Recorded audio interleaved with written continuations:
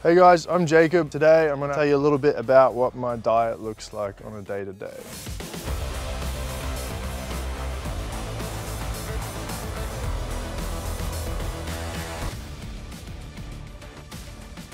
I've always had a fairly healthy diet. Though growing up I was always, eating what I needed to eat.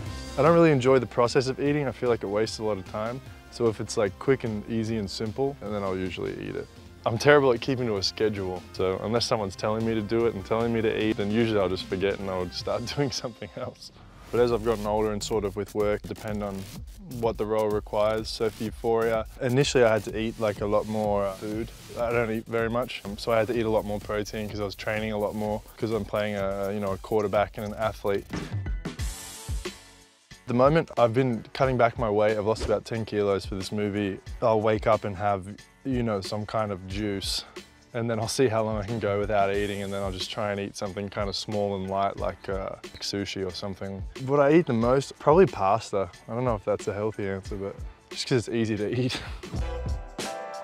I take vitamins. When I first moved to LA, my mum just bought me like a cupboard full of vitamins. Just every morning I'll take whatever's in the bottle. Liver oil and like echinacea. Magnesium.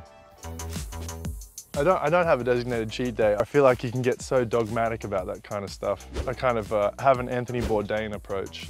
Enjoy it while it's there kind of thing. Eat the hamburger, drink the beer. If I was going to, it might be like a pizza or something. I also might eat pizza for a week, I don't know.